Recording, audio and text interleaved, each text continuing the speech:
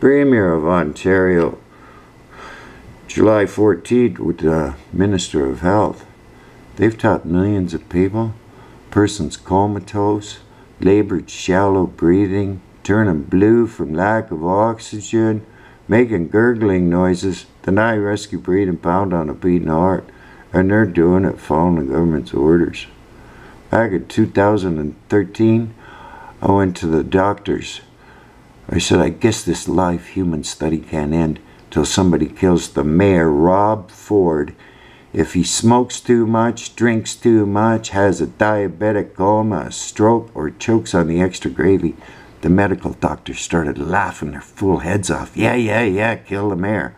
Then I went over and talked to Rob. He wasn't smart enough to save his own life. Toronto Public Health's not my jurisdiction, he tells me.